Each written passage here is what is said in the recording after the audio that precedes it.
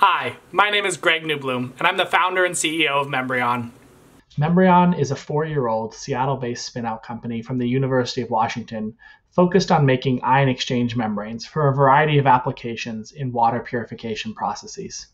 My team started Membrion when we realized that high costs and performance issues of ion exchange membranes were limiting the commercial potential of technologies like electrodialysis reversal.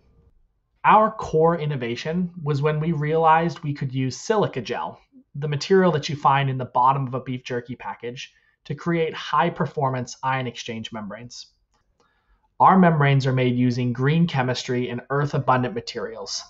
They have enhanced perm selectivity, leading to higher water recovery, and lower ionic resistance, leading to improved energy efficiency.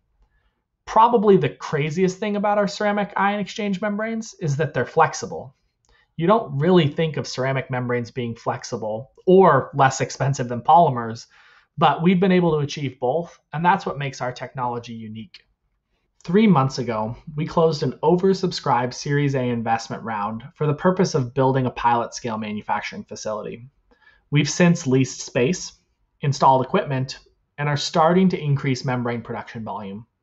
We anticipate that in Q4 of this year, we'll be ready to supply commercial quantities of membranes. Between now and then, we're happy to send out prototype membranes. And while we only make the membrane component, we partner with systems integrators and stack manufacturers to deliver solutions for challenging water purification problems. Right now, we're working with companies focused on brackish water desalination and waste stream contaminant removal. However, we're eager to have discussions about how we might use our ion exchange membranes in other processes. For example, food and beverage, biotech purifications, demineralization, and wastewater cleanup. If you have unwanted ions in a water stream, chances are that our membranes can efficiently remove them. We'd love to hear more about your water quality challenges and explore how our membranes could help. If that's of interest to you, please feel free to reach out to me. Thank you, and I hope to hear from you.